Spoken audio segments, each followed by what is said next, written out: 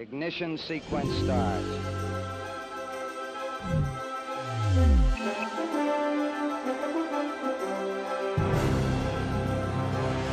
Good morning and welcome to Mission Control Houston and the International Space Station Flight Control Room. The men and women you see at the consoles this morning make up the Orbit 2 team of flight controllers, taking its turn watching over station systems and helping the crew members with their science and maintenance work in space. After making some history last week with a spacewalk by flight engineers Christina Cook and Jessica Meir, the Expedition 61 crew members turned their attention to the station's science mission this week, installing a new facility to support cell biology research. Welcome to Space to Ground. I'm Isidro Reyna. This week, science hardware installation on station and more. NASA astronaut Andrew Morgan installed new life science hardware inside the station's Kibo laboratory called the Cell Biology Experiment Facility L. This is an upgraded Japanese device used in various life science experiments, such as cultivating cells and plants. Cell and molecular biology research cuts across all science disciplines in space biology, from understanding how single-celled organisms respond to the conditions of spaceflight, to how all of the various cells in a complex tissue or organ work together to help an organism as a whole acclimate to a foreign environment. By using both the newly installed facility with the original for the same experiment, astronauts can handle the processing of more samples on the station. NASA astronauts Christina Cook and Jessica Meir, who completed the first all-woman spacewalk on October 18th, participated in a press conference from orbit on October 21st. The duo answered questions about their 7-hour, 17-minute spacewalk, which included replacing a failed power controller and several other tasks in preparation for future spacewalks. I've definitely drawn encouragement from mentors that I can see reflections of myself in throughout my life, and so recognizing that we may be offering that for future space explorers or explorers of any kind or anyone pursuing a dream was definitely a privilege and an honor. For us, when we see that many times in our lives, it does make a difference if somebody can identify with somebody, something about them, some kind of shared experience with them, whether it's something similar to their background or experiences or what they look like or the fact that they have long curly brown hair, who knows. If sometimes that makes it easier to have an inspiration, have a connection and motivation for something great. So it really does mean a great deal for us to have this, to share this experience together, and hopefully it does inspire and educate those that will follow us. This week's question comes from Alex. She wants to know if astronauts can listen to music when they work. The answer is yes. Astronauts can listen to music when they work. In fact, music has been interwoven throughout spaceflight history, from pre-launch songs to shuttle wake-up calls. Additionally, flight planners on Earth schedule time each day for astronauts to relax and have some fun. Some crew members bring their own musical instruments to the station to share their own tunes with fellow crew members, live in space. Keep sending in your questions using the hashtag AskNASA. We'll see you next week.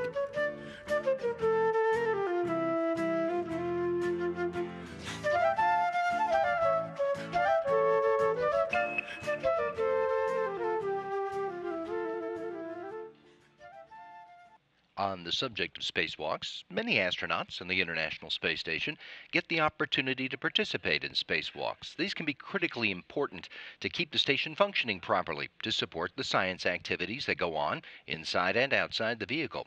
Think of the series of battery replacement spacewalks that started early this month, or the alpha magnetic spectrometer spacewalks that are targeted to start later this year.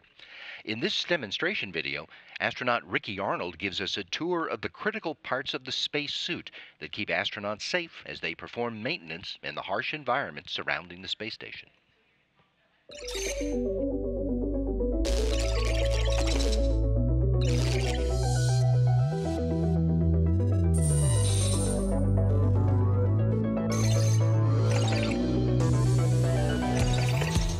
So we are standing in the Quest airlock, which is divided into two parts. We have the equipment lock and we have the crew lock. This equipment lock has a hatch right here that closes, and the crew lock has another hatch. The EMU, or the Extravehicular Mobility Unit, is our spacesuit, and it's divided roughly into two parts. We have the hard upper torso, which is almost like a turtle shell. It's a hard fiberglass shell, and then we also have the lower torso assembly. These spacesuits are our own little spacecraft, and they have everything you need to keep you alive out in space for 7 to 8 hours, maybe even longer, depending on how hard you're working. The only thing that they do not have, and they have radios, it has oxygen, it has carbon dioxide scrubbing, it has temperature control, it has everything you need except for one thing, a restroom. And so when we get ready for our EVA, the first thing we put on in the morning is a diaper. And that's our first layer. Then over the diaper, we put on a pair of long johns, and that's to keep our arms and legs from getting scraped up. It also provides a little bit of wicking in case you're getting really hot and sweaty. The next layer is our liquid cooling garment. And the LCVG has little tubes running through it, which allow water to circulate inside the LCVG to provide cooling when we're outside working really hard. So we've got the diaper, we've got long johns, we got the LCVG, and then we're going to wear our spacesuit. 7 layers from the bladder on the inside, which maintains pressure, and that's a rubberized bladder, all the way out to the white layer on the outside. The crew member inside the spacesuit is also wearing this, what we call a Snoopy cap. It's a communications cap. We have a radio, so we can talk to not only to Houston, but we can talk to people on the space station and to each other. So we wear this communication cap inside the helmet. Also another key component of the EMU or a spacesuit is the helmet. You can see the helmet has a gold visor which protects us from the rays of the sun that we can bring down. It's pretty bright out there, and this gold visor helps reflect the rays of the sun so we can actually see and operate in daylight. At nighttime, we can raise this visor up, gives us a clearer view, and additionally we have helmet lights built into the helmet. On top of the helmet, we also have a television camera, so the ground is able to watch us while we work through these TV cameras. The work is really all done with hands, and so our gloves are really our most important piece of equipment in order for us to work outside. And one of the real challenges of a spacewalk is you have this heavy gloved hand, which is inflated. So it wants to stay like it's blown up like a balloon. But we walk by grabbing onto handrails and making our way along the ISS. So every time you move your hand, you're fighting against a balloon that wants to inflate. And then on top of that, all of our equipment is based on using your hands too. So after 6.5, 7 hours of kind of fighting against this glove, it's a really long day, and your hands are probably the thing that are most exhausted after 7 hours out on an EVA. Well, we're going out to work. You probably saw me move this mini workstation. The way we carry our tools is on a mini workstation, which is carried on the front. Every single tool we use is tethered to us. We do not want to accidentally create satellites. Our primary way of remaining attached to the ISS, if we're not using our hands, are these waist tethers. And you can see they just have a big hook. They go around a rail or anything else on the ISS and latch on, and it actually has a locking mechanism as well to hold us nice and tight. So we always want to have one of these attached if we're not holding on with our hands as well. The back of the EMU has our life support system. The life support system contains all the equipment we need, from a UHF radio down to the oxygen tanks that provide primary oxygen. One of the challenges inside this sealed environment, it's very easy to carry our own oxygen with us, but we generate a lot of carbon dioxide, particularly when we're out there working very hard. So to combat that, and to deal with that, we have these canisters called Medox canisters, which are just silver oxide. They are carried in the backpack along with a very large battery, which provides all the electricity for us. I don't have a battery here to show you today because we're in the process of charging them. We're about a month out from doing a spacewalk, and we've already started getting ready for that. So this Medox canister is able to remove about 7 to 8 hours of carbon dioxide that a human can generate inside the spacesuit. EVAs have allowed us to build and maintain the ISS, repair mission-critical hardware, investigate malfunctions, install new hardware, and the view, unbelievable. See you next time.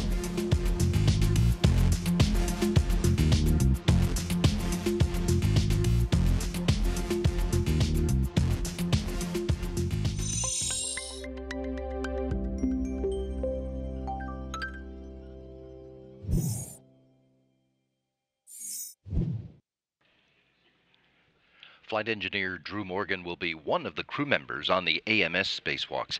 He's a guy who's had to know a lot about a lot of different subjects in order to graduate from West Point, then to become a doctor, then to become an astronaut, and he had to know some of that in Russian. We found that he can also think fast on his feet. He had fun with a rapid-fire Q&A on non-technical topics while he finished up preparations to launch to the International Space Station. The clock has started. Roger.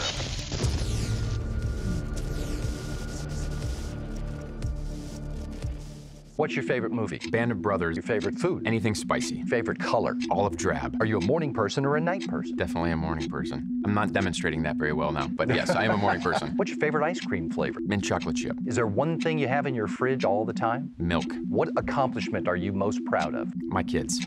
Who's the person who makes you laugh the most?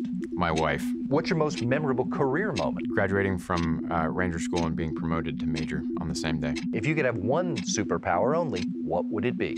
Time travel. What's your favorite pizza topping? Lots and lots of cheese. Your favorite animal? Armadillo. Favorite dance move? Air guitar. Who inspires you? My dad. What would you like to be remembered for? Being a good husband and father. What advice would you give to your younger self? Be a good team player. What would be a good theme song for your life? Live It Well by Switchfoot. If you could spend one day on Mars, what would you do there for fun? Take pictures. What is a life goal you plan to achieve this year? Come home safely from space.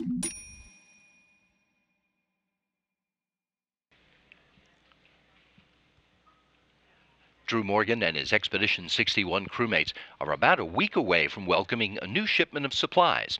The next Northrop Grumman Cygnus spacecraft will carry scientific research materials, including experiments ranging from human control of robotics in space to reprocessing materials for 3D printing.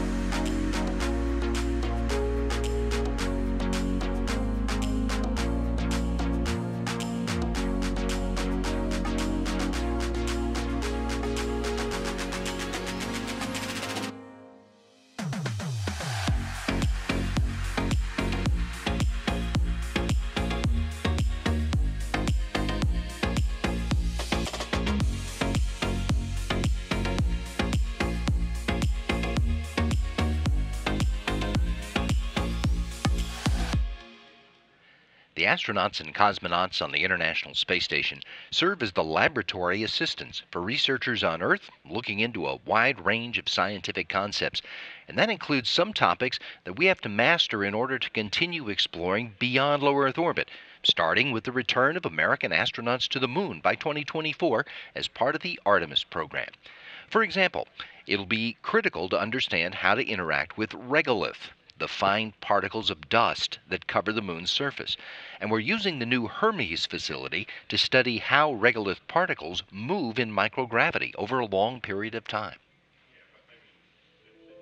If you look at asteroids or if you look at the Moon, you'll see this layer of regolith covering the surface. So it's this fine particles, fine dust that covers the entire surface. So what's happening is the solar system is very dynamic, and we have asteroids and meteoroids moving around and impacting different bodies. So the surface is getting bombarded all the time. So you have this fine layer of fragments on the surface. So why would we want to study it, right? And why would we want to study it on the space station? There's a lot of interest in one day sending astronauts to asteroids, for instance, and we have already sent a lot of robotic missions to asteroids and plan to send more. And so every time we visit these asteroids, we learn more and more. And there's very diverse bodies of asteroids. Every asteroid seems to be different. And so we would need to understand how to interact with the asteroid surface. So if you're going to anchor to the surface of the asteroid, for instance, you need to understand how to interact with the regolith. So asteroids are pretty small bodies, and so they have actually microgravity levels of gravity.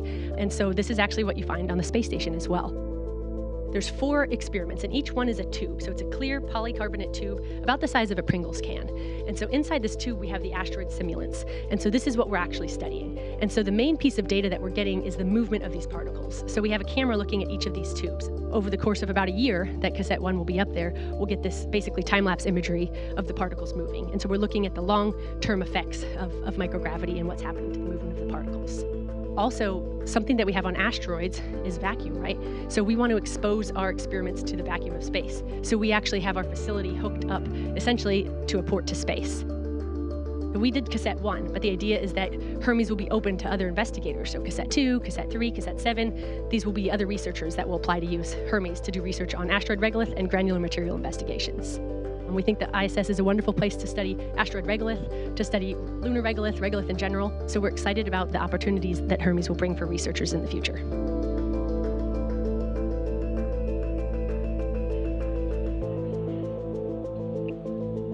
The Orion spacecraft is one of the major components of NASA's Artemis program, which will return humans to the moon in preparation for future missions to Mars. Astronaut Randy Bresnik explains the role of Orion in conjunction with the Space Launch System, Gateway Lunar Outpost, and a new lunar lander in carrying a new generation of astronauts to the surface of the moon and then safely home again to Earth.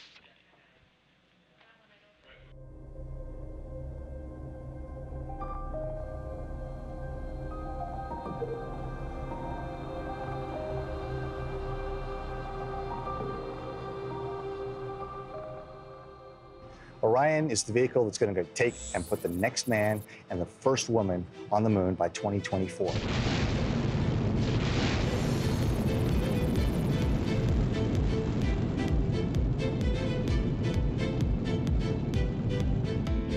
It's the vehicle that has to take us out of Earth's atmosphere, safely across the expanse of 250,000 miles to the moon, put us in a lunar orbit at the Gateway Space Station, and then sit there and wait while the astronauts go down to the lunar surface for the first time since 1972.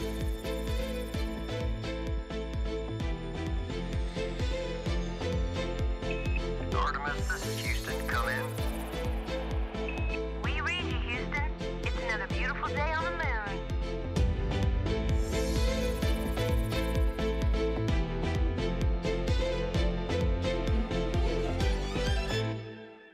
Then the astronauts are going to come back up to the Gateway, get on Orion, come back home, re-enter Earth's atmosphere, and Orion's going to be the ones going to be able to get us back safely on the ground. We have to come back from lunar return velocities, Mach 32, and dissipate all that energy. So that shape of the capsule that you see behind us is pretty much the same. We've got a heat shield underneath that allows us to re-enter the atmosphere.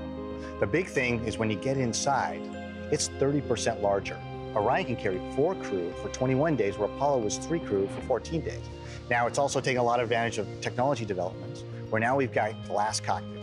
We've got digital displays to control all the systems and are able to give that to us in a digital form, pull up our electronic procedures and emergency function. It also has a lot of better computing power because, you know, while it's only 25 times faster than the space station computers, you know, that's space station's flying right now, but shuttle, it's 400 times faster than that. In comparison to Apollo, 4,000 times faster than the Apollo computers, because Apollo computers had less computing power than we have in our watches these days. A lot more safety redundancies. It also has composite materials, so we're able to make it lighter. We're also able to use 3D printing to make things that we couldn't make before. So it's really, really going to be, you know, next generation vehicle that allows us to have that return to the moon in 2024 and then keep going back every year after that and make that sustained presence on that South Pole that allow us to do all the things we need to be able to be ready to go from the moon to Mars shortly thereafter.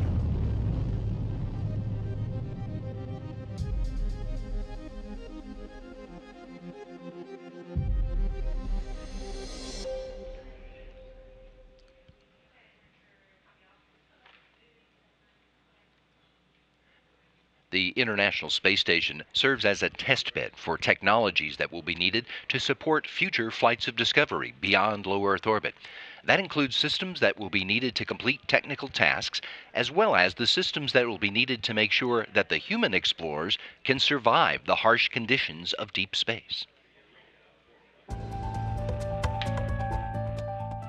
The sweet smell of life support.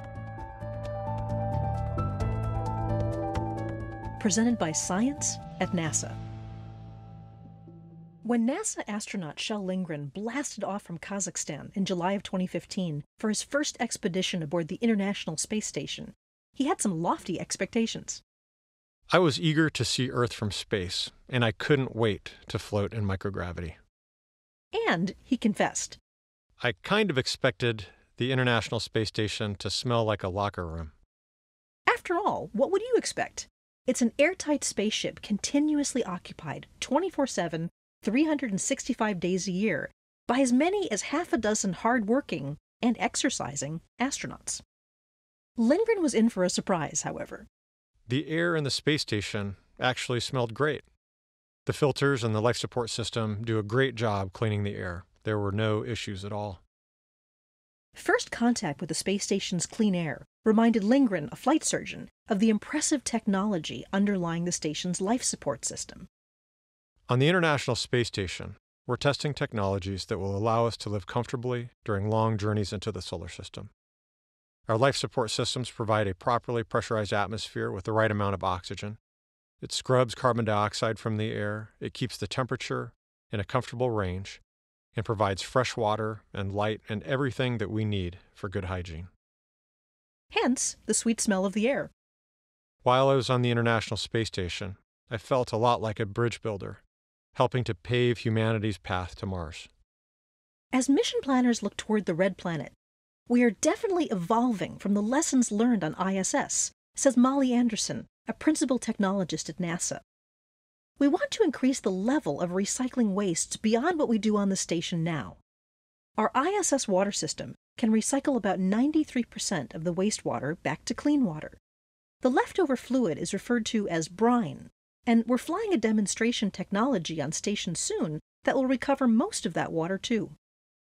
On the station, if all the systems are working, we can recycle a little less than 50% of the carbon dioxide back into oxygen. We're trying to get that number much higher, to at least 75%, and even up near 100%, she continues. While the space station still relies on cargo vessels to bring fresh supplies and equipment, improved life support systems can help reduce those needs, leaving more room for science and science equipment going to the station. Plus, Earth won't be able to help on missions that leave Earth orbit. Hundreds of millions of miles from Earth, no one will be able to bring us fresh water or replace malfunctioning systems. We will be on our own, just us and the life support system. That's why it is crucial for life support development to proceed aboard the station, an excellent testbed for future deep space flight. For more from the International Space Station, go to www.nasa.gov/station. For more news about the sweet smell of spaceships and the systems that support them, stay tuned to science.nasa.gov. In order to support those future deep space journeys, scientists in NASA's Human Research Program have been trying to figure out what dangers a long-duration spaceflight like that poses for the human explorers, and how to protect the crews on those future missions. Some of that work is being done on orbit, but some is underway at the NASA Space Radiation Laboratory.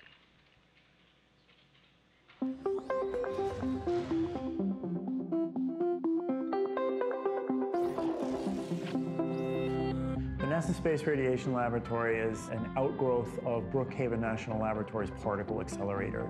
It utilizes the heavy charged particle radiation beam from various components already existing at Brookhaven Lab to then deliver specific doses, ions, and energies of radiation to the actual NASA Space Radiation Lab itself, with the goal to determine the potential risks to human beings from exposure to radiation during space travel. The bulk of the radiobiology data that we've collected from the NASA Space Radiation Research Laboratory has really helped us establish our space permissible exposure limits. NASA has a set of limits that helps protect the astronauts not only from the short-term effects of radiation, but also the long-term health effects. In order to establish what those limits should be, we have to understand how space radiation is different than terrestrial radiation. And the experiments at NSRL has helped us establish our permissible exposure limits in terms of protecting the crew from the risk of radiation carcinogenesis, and also setting non-cancer career limits to the brain for central nervous system effects, and also to the heart for cardiovascular disease. The primary difference with trying to compare what type of radiation dose an astronaut would get on a mission to Mars versus what a person could expect in their day-to-day life over time is that time factor. Now, a mission to Mars, depending on when you go and how the planets are aligned and such, you're still looking at approximately a 2 to 3 year mission. And while that seems like a long time, it's very different than the amount of time that, say, a non-astronaut, just a regular person that has nothing to do with space travel gets over, say, a 70, 80-year lifespan from, say, some radon gas in the home, or from medical tests that are administered where you get a certain amount of dose from CT scans or PET scans and X-rays through the course of life. So you're delivering a certain amount of radiation dose in a more compressed period of time than you would to the person that has never been a space traveler and such. And that's one of the trickiest aspects to trying to determine radiation dose. The same amount of radiation dose delivered in a day is very different than that same dose delivered in 3 years, even though, well, it's the same dose. It's not that simple, and that has to be evaluated when you try to determine the potential risks of absorbing that kind of a dose.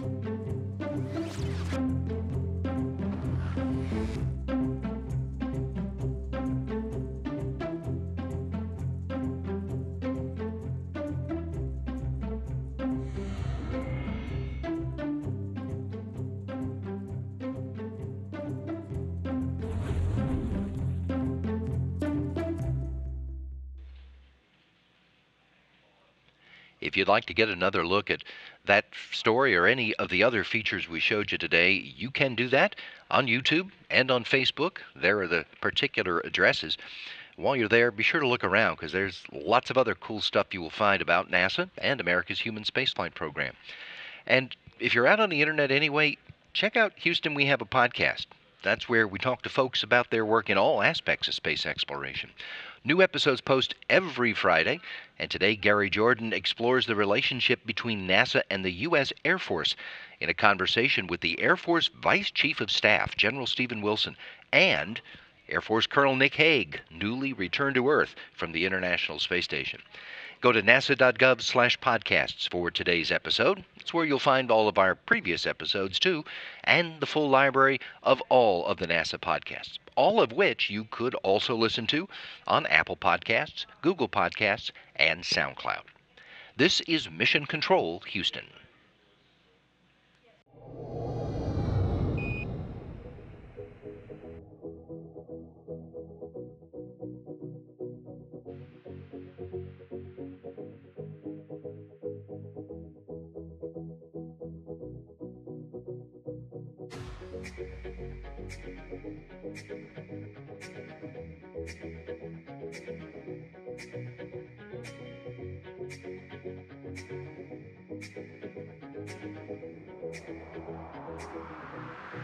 Thank you.